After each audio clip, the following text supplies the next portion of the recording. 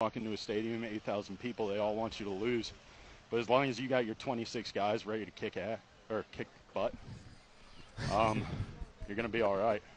I heard a fan offer free Dippin' Dots if I blew it, which the price of Dippin' Dots with inflation is just unreal. So for a brief moment, I was like, damn, Dippin' Dots sound good.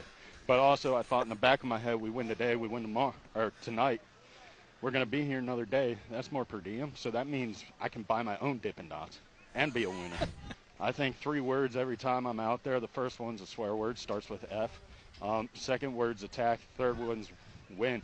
And I just repeat that to myself. Unless, you know, there's a breach in the system and I walk a guy and I got to tell myself I'm a few different things that isn't a winner. Does anything make you nervous? Caves. Mainly.